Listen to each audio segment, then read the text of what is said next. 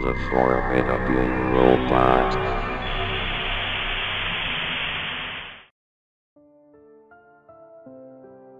My older brother died 3 years ago and I still miss him every day. I want you to know this before I tell you anything else. You need to acknowledge that I'm not nearly as disturbed or confused as I was when I first found what he was hiding.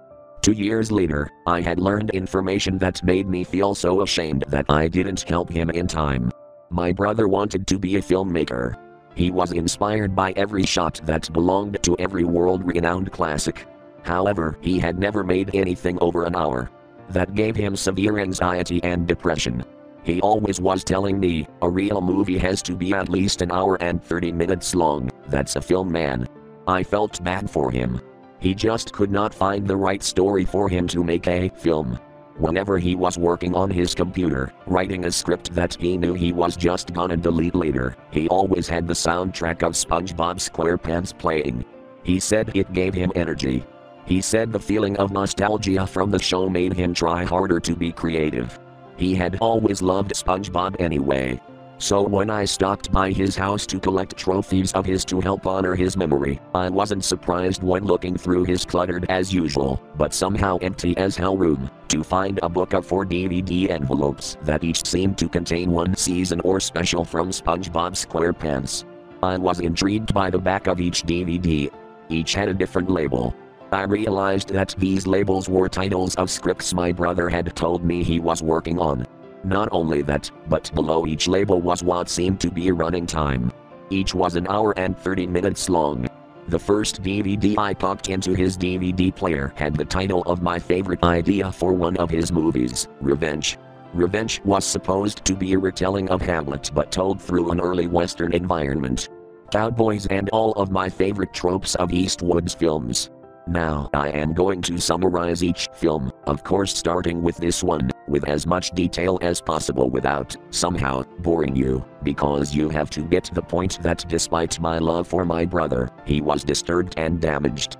Deeply. I was baffled when the title card read, One Course Meal, with ukulele music. After the title, it came with opening credits. I realized that this was ripped from the SpongeBob episode of the same name. I was disappointed. Until the bubbles rose, the bubbles that always rise at the end of the credits to each SpongeBob episode. When the bubbles rose, it revealed a scene that was filmed with a camera. A dark night.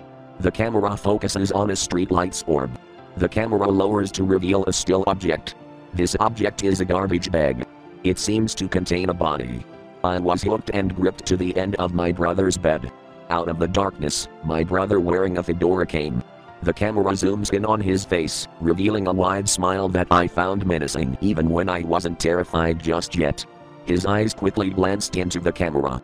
It cut to a scene from SpongeBob where Plankton is running from Pearl the whale for 5 seconds. Static. For 10 fucking minutes. It came with the usual static sound as well. I couldn't find the remote to fast forward and I thought pressing the skip button on the DVD player would just skip the whole thing. I sat there. Waiting. After a while, I got tense. In fact, a song slowly faded over the sound at the 8th minute that got to me. I was getting nervous. Then abruptly, the DVD stopped. It was over. It wasn't even an hour. Somehow, after only watching one DVD, I knew what my brother was doing. He said these videos were over an hour so he could just be proud of his work. Whether each work was a sign of him being mentally unhealthy wasn't the point. Although I knew that I had found something that would change my overwhelmingly positive view of him. For that reason, I was anxious to insert another DVD. Center was a project my brother had kept to himself. All he said was, it's hard to write, and literally nothing else. I was anxious. However, I also felt obligated. Part of me wishes I wasn't so I would never watch that fucking video. Center is still the most frightening thing I have ever seen. Whenever I take my teenage daughter to see a new horror film, not some shitty Unfriended-like movie or found footage film, but a scary movie, I don't feel any tension. I cannot escape the memory of the fear I felt watching my brother do whatever the fuck he was doing. Most of the video was the episode of SpongeBob, Someone's in the Kitchen with Sandy. I already felt the tension during the episode. It was a creepy concept, plankton wearing Sandy's fur which looked like an empty husk. The name was ominous enough. As soon as Sandy was arrested, the video cut to a dark room. The sound was dead and there was a wide window with blue curtains. I was on edge. I knew this was all wrong. After 3 minutes, I realized something. There were 3 objects in the darkness. They were glittering from the window's light. I tried to look closer, but still I did not yet comprehend what I was looking at. Not yet. Soon I heard something. A breath. I was chilled. I had no idea what was breathing or why. Until I realized what I was looking at. The objects were from a face. My brother's wide, nightmarish and piercing eyes floated above his demonic wide grin of closed teeth. The dead sound of the camera had gone silent. For 3 minutes, I dealt with a pulse that could have taken my arm from my body with how hard it throbbed and how fast it ran. After 3 minutes, the video seemed still. I had been frozen to the bed with the overwhelming sense of fear inside of me. After 5 minutes, I was sure it was done. I stood up and walked to the DVD player to stop the video. I pressed the button. That is when he jumped at the camera. It has taken me 3 years to see my brother instead of an evil and mysterious nightmare. That's all I saw when the DVD popped out. I was pale, sweating, and I felt numb at my legs lying on the floor after screaming. I screamed from fear. I screamed from pain. I had no idea what my brother was anymore. I wanted to leave. It felt like I couldn't. Something was closing in. It was such a frightening paranoia. I did not put the DVD back in to watch any more of it. In fact, I broke the fucking thing as soon as I left the house. However, I didn't stop at center and leave. I knew I had to learn who my brother was. A lonely. A strange title but a beautiful idea for a story. A crippled man finding a deaf woman and seeing them to talk for a whole day. I was far from excited to see why my brother used this title. It took a whole hour for me to get a strong hold of myself. I drank too much water from the goddamn sink so I felt sick. Sicker than I already was from all of the fear I had felt. After my own form of therapy, I put in the disc. What followed was basically a black and white music video for the song Hula Festival from Guess Which Show. The video was just a sequence of events on repeat. My brother wearing a white shirt and black tie, who seems to be a depressed character, dices up a tomato. He puts clothes in the laundry basket and then the machine. He has coffee. He sits on the couch as the camera zooms in. No, he didn't just copy and paste the same scenes over and over. They were always filmed in different ways. Ways I'd find unconventional for a modern Hollywood film, but ways that made for very impressive and creative shots. The reminder of how creative my brother was the first thing to remind me he was still my brother. I felt less tension when it ended. I felt relaxed. I was also surprised. It felt like nothing but a boring video. I thought, and you probably thought this too, that the video would be a disturbing exercise of how to terrify someone. I felt as if I had missed something. Maybe in the background. Some person maybe in the corner. I decided to watch the video again, and I noticed something I didn't expect, but like the first viewing, wasn't frightening. The only detail that brought a sense of negativity in the video was that my brother's face looked blanker and less filled with pleasant energy with each time the sequence repeated. There was no detail of dark intention in the background. Only a detail for honest characterization of this once living person right in the foreground. I became immediately as glum as him from remembering that my brother was confirmed by, as well as long before, these videos to be a man with no happiness or normal behavior. Just sadness and aggression, perhaps all caused by his stupid camera. The last video was labeled, Done. My brother told me this was supposed to be a story about a son who was supposedly kidnapped. While investigating this, the father soon realizes that his son died a long time ago by his hand. He said it was a metaphor for how our father drained the life from him. Don't ask me about what happened because he doesn't deserve to be mentioned in anything anywhere. I put in the disc.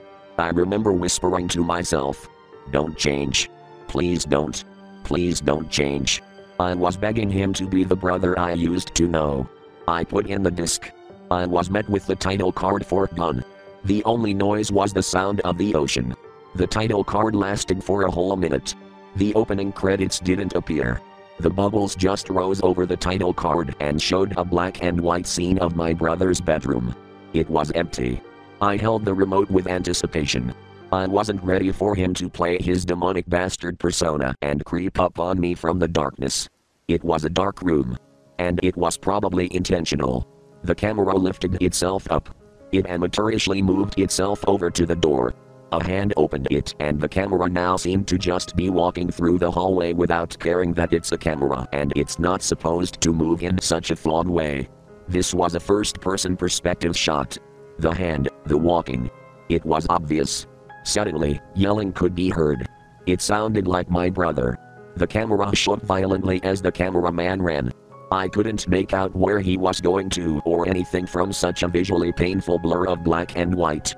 It all soon came to a halt when with a felt aggression and force, my brother quickly grabbed and pulled the camera toward his face. The first second of a scream could be heard, but it all quickly became eerily silent. He had a slightly scarred face that was only a small distance away from the lens. He had those horrifying features yet again. He had that wide and malicious smile, and of course his giant eyes of mostly white, but with pupils so small and irises so tight around each that it looked like my brother wasn't even human anymore. I could see his breath. No, he wasn't breathing into the camera's lens. I could see his breath leave from both sides of his grin, heading up only to evaporate away in a second. It was like winter had come to his house. The eyes slowly went from what I assumed to be the cameraman down to the camera's lens. He seemed to be getting agitated. He was twitching in a way that was only uncanny. Soon his jaw opened and an awful sound faded into existence. It sounded like a moan that was slowed down, and then shifted in pitch to be so unnaturally low. The sound soon shifted into a high squeal, sounding like a pig. It's terrifying for me to believe, but I do think that this noise from hell was coming from my brother's open mouth. Cut to darkness. For 2 seconds, a laugh so loud it could have damaged the speakers if it had gone on any longer, played over the darkness. But also from the darkness, came those two glittering and wide eyes that pierced through me. Cut to silence and text over a white background that read only, "Thanks for watching." I was stunned and frozen. But then, red text began to fade into existence over the message. God doesn't deserve you. With that, I left the room, being sure to stop gun and center into shards for what they had done to my brother, and I swore on my whole family, members dead and alive, I would never come back to that house. Ever again. Now is a time for honesty. I miss my brother every day. But the man I saw in those videos was not my brother. They were his personal demons that came together and formed a fucking phony version of him. I cry at my brother's grave because my brother deserves tears. The man from those videos deserves nothing. I feel shitty enough for bringing him to your attention. I haven't figured everything about him out.